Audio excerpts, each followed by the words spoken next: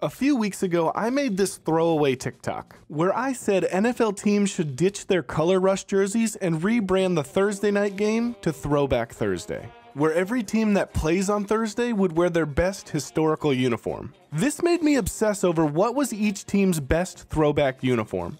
So I decided I was going to be the jersey authority on every NFL team, picking their best uniform, telling you why, and then ultimately ranking every jersey against one another in an all-encompassing tier list, because not all throwbacks are equal. But before that, I would just like to say that I've appreciated everyone tuning in on my recent videos, the positive comments, and the overall chill community forming around my content. I am currently knocking on the door of the YouTube Partner Program, which would be awesome to get to on this video. I have a ton of content that I've already shot and am in the process of editing. So if this is your first time here, welcome. Consider subscribing to help me get to that threshold. And once I become a YouTube partner, I will make a follow-up to this video where I rank every NFL team's worst throwback uniform. Thank you again to those who have already subscribed and for those who are going to during this video. This is going to be a fun year of content, but back to the list. First, let me lay out the criteria I use to create my selections for each team and the tier list ranking. Ultimately, every team will have just one jersey for this list. I'll give honorable mentions, but this is my personal preference. If you disagree, let me know in the comments. I will try and give 30 to 45 seconds to showcase the uniform, my reasonings behind the pick, and so this video isn't an hour long. I will tend to favor uniforms that are older, having some historical relevance, and have a noticeable difference from the current uniform the teams wear. But you will see that this is easier said than done. Some teams don't have a rich uniform history. For the tier list, it's just a standard tier list. But for the top S tier, I've changed the name to Mount Rushmore, where I will put the top 4 designs. Alright, let's get into it. I'll start with my team, and the NFL's most recent uniform rebrand, the Arizona Cardinals. 2001 white jerseys, red pants. I've said it before and I'll say it again. I really feel like the Cardinals missed an opportunity to add a throwback uniform into their current set of uniforms. Many teams, such as the Falcons, Giants, and Patriots, have implemented this growing trend. But that being said, the best throwback for the Cardinals is the 2001 white jerseys, comboed with the red pants, and most importantly, the original Cardinals logo. This jersey has the iconic Arizona State flag patch that a lot of fans wanted to be included in the rebrand, but wasn't. To me, this jersey brings back memories of a time when the Cardinals weren't necessarily good on the field, but had a lot of fun players, like Jake Plummer, Pat Tillman, Aeneas Williams, and the fictional Rod Tidwell. Beloved by me, but just an average throwback at best. B tier. Atlanta Falcons. 1998 black jerseys, gray pants. There is a reason the Atlanta Falcons added this jersey to their current roster of jerseys, because it's their best throwback. Some people will try and argue that it's the original red helmet look. And in 2022, with the NFL rules allowing more than one helmet color, the Falcons use their red helmets, but to me they clash. However, the black helmet, black jersey, and silver pants are the cleanest uniforms the Falcons have ever worn. Not to mention the amount of Falcons legends that wore these jerseys is a pretty impressive list. From Deion Sanders to rookie Michael Vick. And let's not forget the fun Dirty Bird team with Jamal Anderson, Chris Chandler, and Jesse Tuggle that went to the Super Bowl, and not the one from the memes. The simplicity of this jersey makes me want to put it in B tier, but it's just so clean. A tier. Baltimore Ravens. 1996 purple jerseys, black pants. The Baltimore Ravens are one of the younger teams in the NFL, so they don't have a ton of options for throwback jerseys. In fact, they really only have one. The Ravens' current uniforms are so perfectly done. Great logo, unique and awesome color scheme. I see no need to change or even update these uniforms anytime soon. But the original 1996 uniforms for the new Baltimore Ravens seem to be designed in a hurry, like they designed it on the trip from Cleveland to Baltimore. The helmet logo isn't the best, but I do love the Ravens logo on the sleeves. I don't hate this uniform, but compared to the one they designed 3 years later, which is still their current uniforms, these are lacking. But I wouldn't mind if they wore these original uniforms once a season, preferably against the Browns, in the ultimate troll job. They're not the worst, but they're just average. C tier. Buffalo Bills. 1990s blue jerseys, white pants. The Bills have two very good eras of uniforms in their history. The 1960s and early 70s had the classic silhouette of a standing buffalo on a white helmet, while the 1990s had the charging buffalo on a red helmet. Both are classics. But which is better?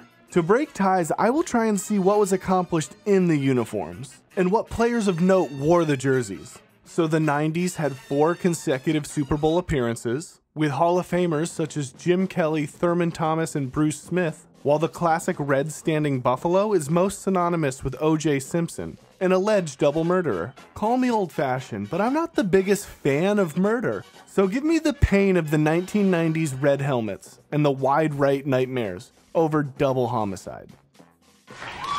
In his book, O.J. Simpson says that he would have taken a bullet or stood in front of a train for Nicole.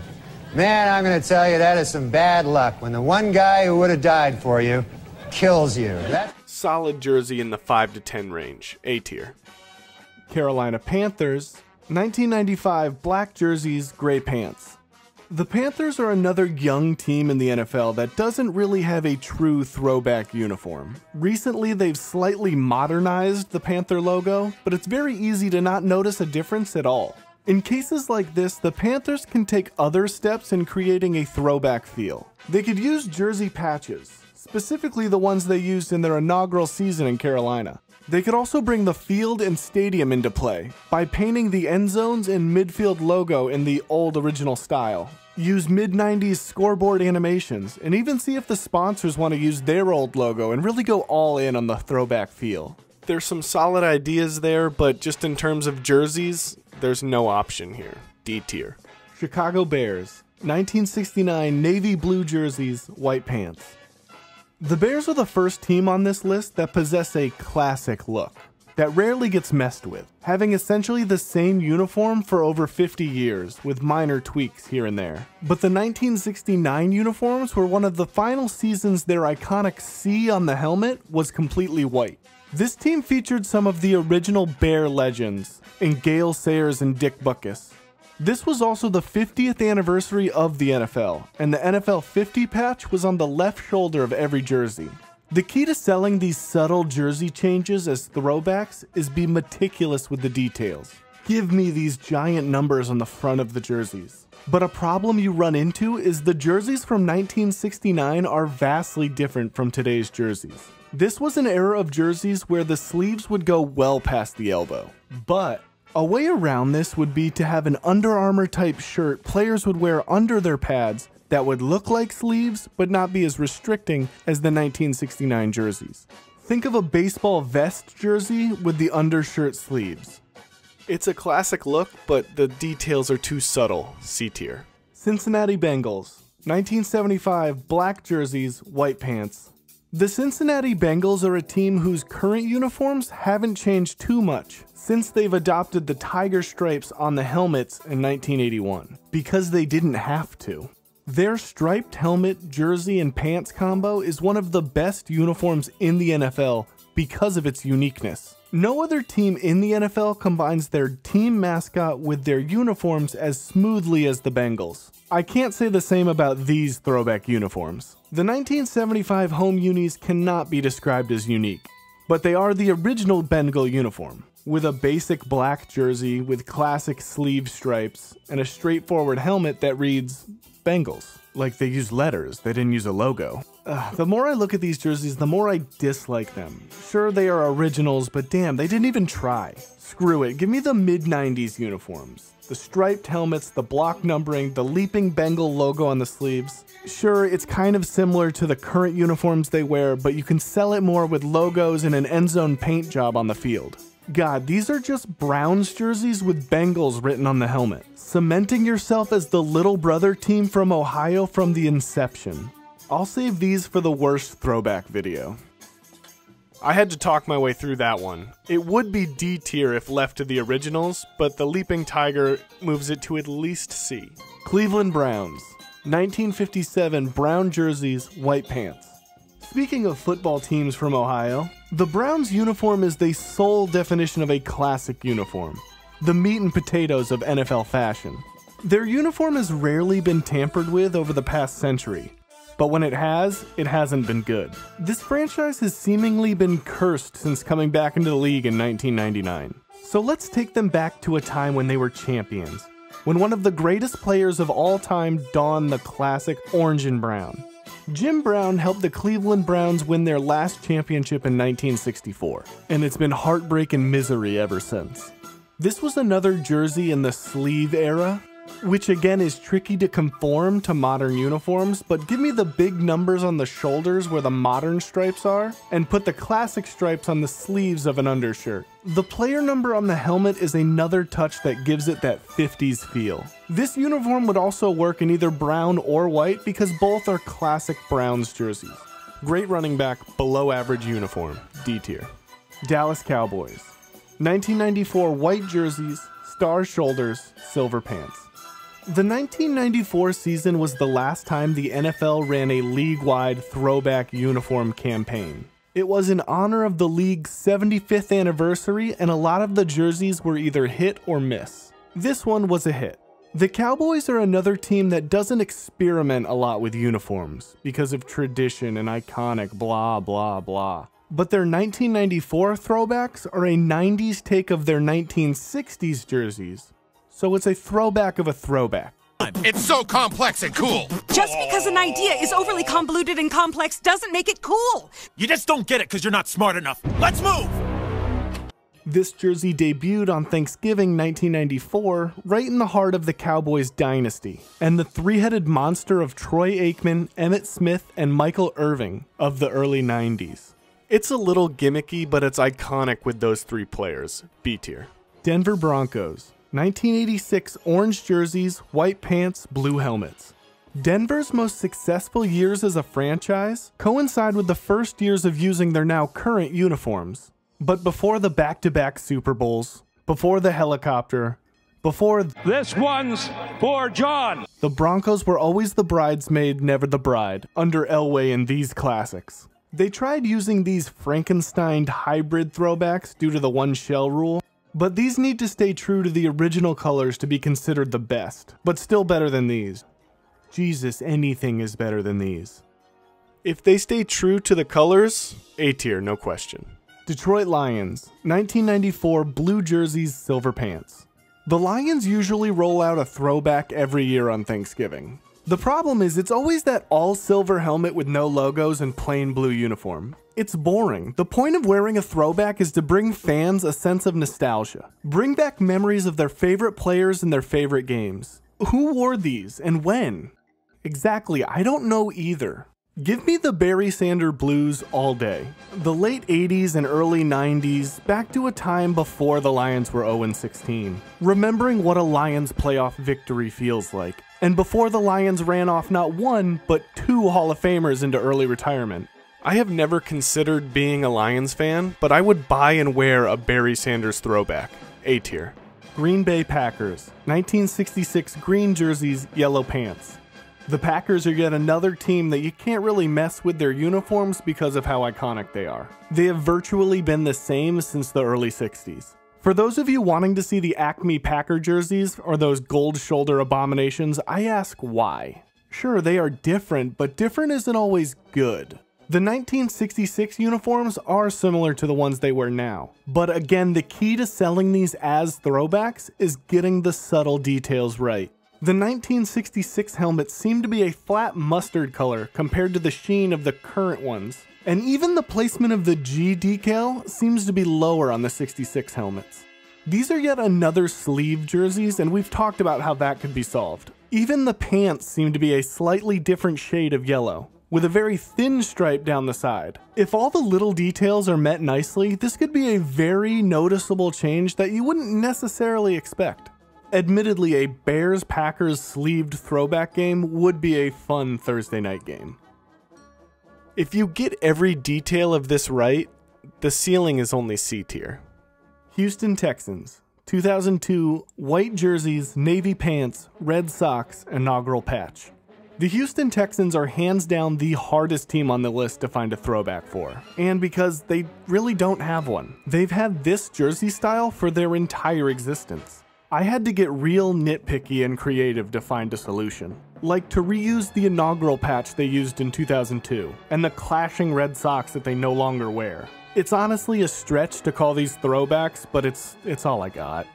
The Texans are victims of circumstance. You can only make so much history in 21 years. Indianapolis Colts, 1956 blue jerseys, white pants, horseshoe on the back. When an NFL team knows their best throwback, they try to use it as often as they can.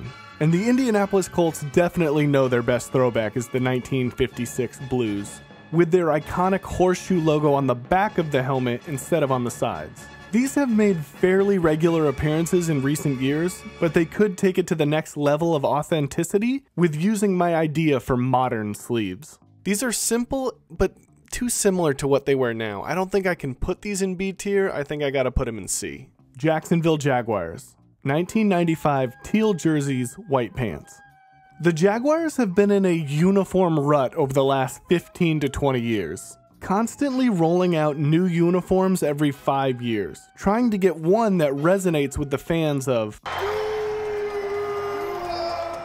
But they keep missing the mark and rolling out uninspired jersey after uninspired jersey, which is unfortunate because the first jersey in franchise history is arguably the best jersey so far. With a solid color scheme, this jersey reminds you of classic forgotten players like Mark Brunell, Keenan McCardell, and Fred Taylor. And let's not forget ending Dan Marino's career. For such a young team, this is a pretty solid jersey, B tier. Kansas City Chiefs, 1962 Dallas Texans red jerseys, white pants. The Chiefs are another team whose uniforms haven't really changed ever. But when the team was founded, they actually played in Dallas when the AFL and the NFL's Cowboys expanded into Texas simultaneously. The Chiefs were initially called the Dallas Texans, and sported these uniforms that definitely have the Chiefs feel to them. But these are different enough where the normal person would be able to notice that they're even throwbacks at all. It is a little weird repping a completely different city, but it's really all the Chiefs have. Throw the AFL logo patch on these and call it a day. I almost want to put these in the D tier, but I can't. They are a completely different franchise. C tier. Las Vegas Raiders, 1963 white jerseys, silver pants, gold numbers. When you think of the Raiders, you think of the moniker the silver and black. But when the team was founded, it was more of the black and gold. The 1963 jerseys are the lost jerseys of the Raiders. It was a transitional jersey between the foreign-looking black and yellow jerseys from the first 3 seasons to the silver and black uniforms we all know today, the ones that have basically been untouched for the last 50 years. Plus the gold is a nice touch now that the team plays in Las Vegas. I'm starting to see a trend between the classic-looking teams. They don't rank as high because they don't stray too far from what works. C tier. Los Angeles Chargers, 1966 powder blue jerseys, yellow pants.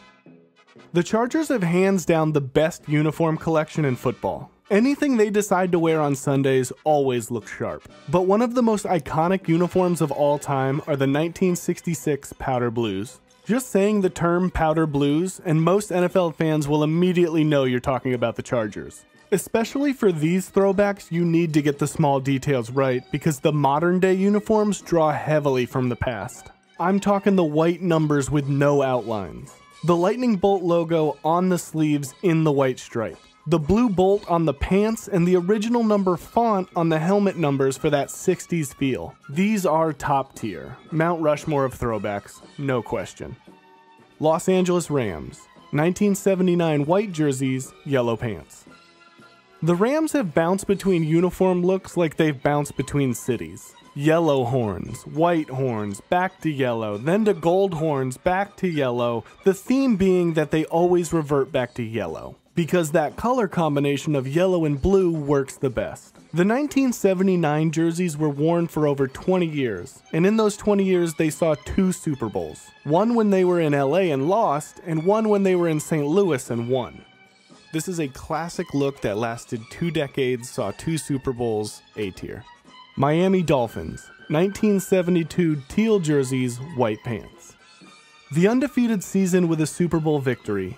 Doesn't get much better than that. Pick either the home or away jersey, it does not matter. The whites are clean and the teal are unmistakably the Dolphins. You know when a team's fan base is actively petitioning to bring back a uniform full time? You've done something right. That Miami teal will never not be A tier, and it just missed out on my Mount Rushmore. Minnesota Vikings, 1998 purple jerseys, white pants. 2023 would mark the 25th anniversary of the greatest Minnesota Vikings team ever. From greats like Randy Moss, Chris Carter, Randall Cunningham, and John Randall. This team was stacked, going 15-1 in the regular season. I understand this season feels like a waste because they didn't make it to the Super Bowl, but heartache and pain comes with being a Minnesota Vikings fan. So look back fondly on this season and just don't invite Gary Anderson to the reunion game when you wear these. This team was so good, but these uniforms are just average. B tier. New England Patriots, 1984 red jerseys, white pants. Growing up in New England, I know firsthand that the Patriot Pat logo is beloved by the fans. There is no other choice in their eyes. It's even been officially added to their current uniform roster as an alternate throwback. I personally like the mid-90s Drew Bledsoe era jerseys. These uniforms definitely took some style risks. 3D numbers, massive logos on the shoulders, and an interesting soccer jersey style shading on the chest. And I think they worked pretty well overall. They are definitely very 1990s. But ultimately the Patriot Pat unis get the nod because they are tried and true. I'm gonna put these in the B tier, but know that they are the best of the B tier. New Orleans Saints, 1967 black jerseys, gold pants. These are throwbacks to the first jersey in franchise history, and they wore these recently for a game in 2022. They look very clean, but if I was to add one note, I wish they would go all out with the details. That matte dark gold on the helmet with the oversized logo would definitely make it feel late 60s. But other than that, a solid jersey, and I'm glad they brought it back.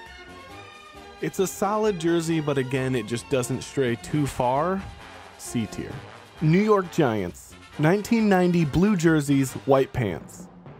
In my original TikTok, I used the Giants as an example of a jersey that would pique my interest in viewing a Thursday night game. The 1990s uniform with that spelled out Giants on the helmet and the classic blue with the red and white stripes definitely reminds you of that Super Bowl winning team led by LT. These uniforms were added as their official throwback alternate, and who can blame them? Roger Goodell would never allow it, but slapping the Super Bowl 25 patch on it would be a pretty sweet addition. I'm definitely putting this in the top half of the A tier.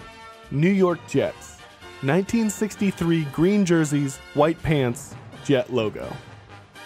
This is the most slept on throwback of all time. The fact that they only wore this for one season is borderline disrespectful. The 1963 uniform was given up on far too quickly. The silhouette Jet helmet might be the best helmet in franchise history, and it only lasted one season.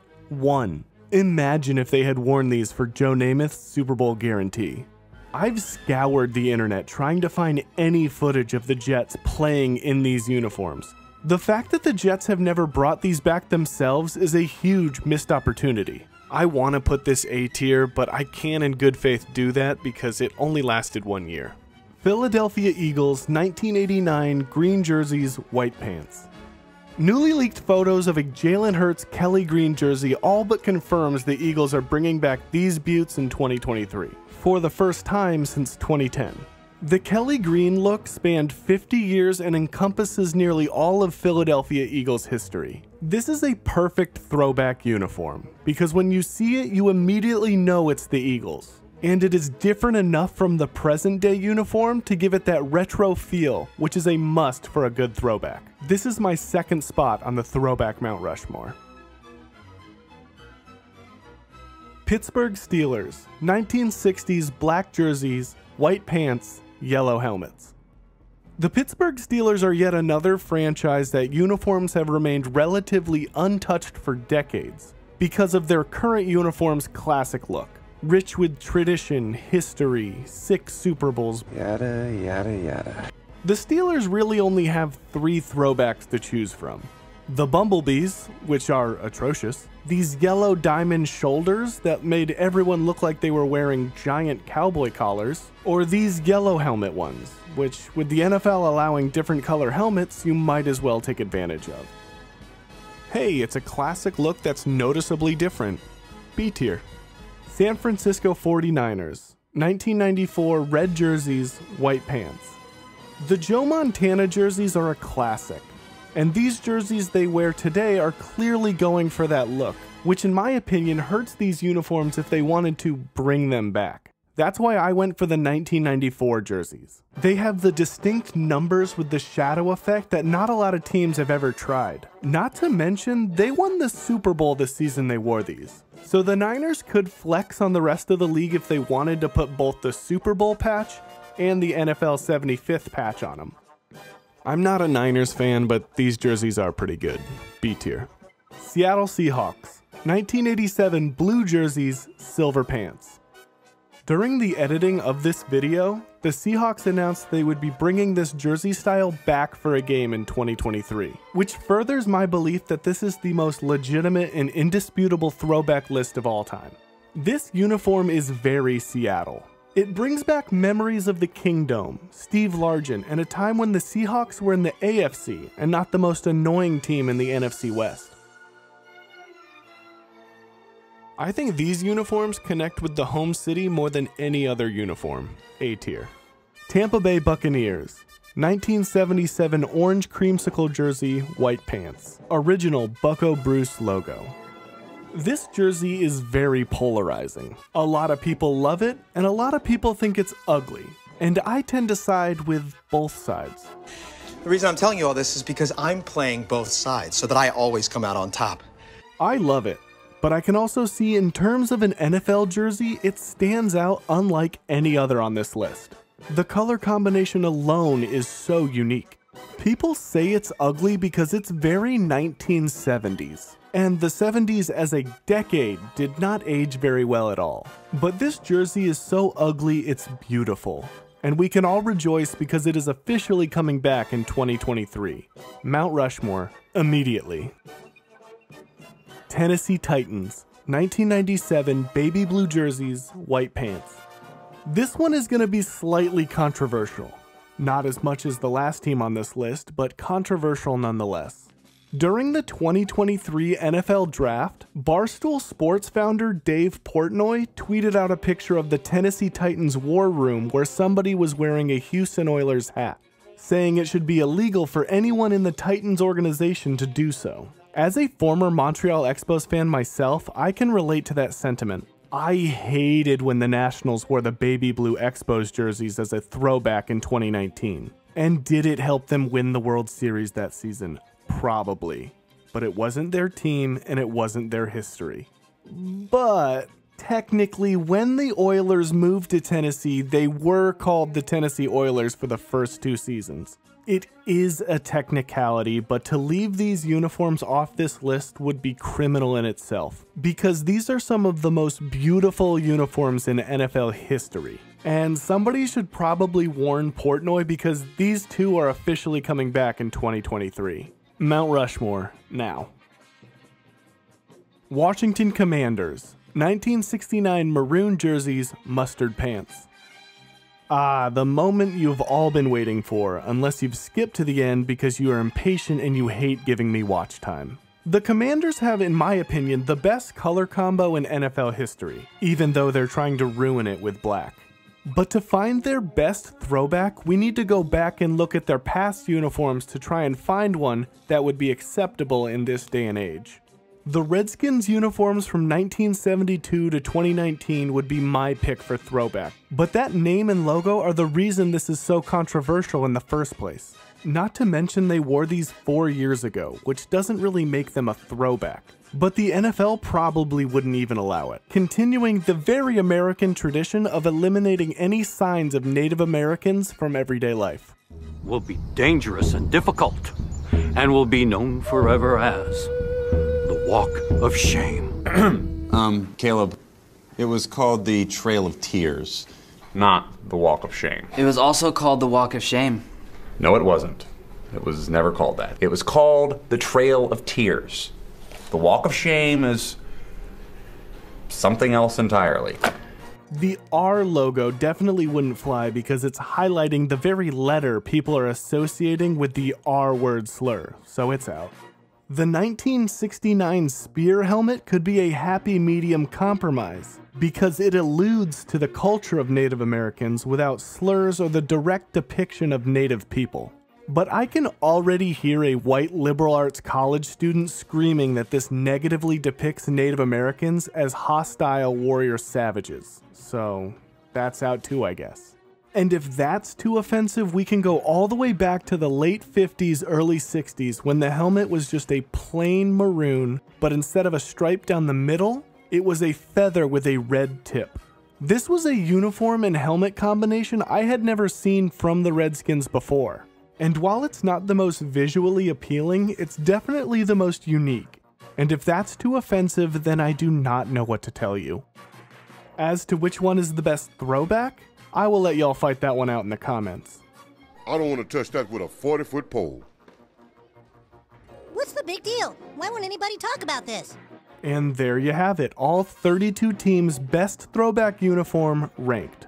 Let me know down in the comments which one you liked best. Did I miss the mark on your team? And I'll try and justify my logic with a response. Also subscribe to see the worst throwbacks for every team when that comes out. If you want to see my Cardinals jersey concept I did before their rebrand, you can click here. Thanks for watching and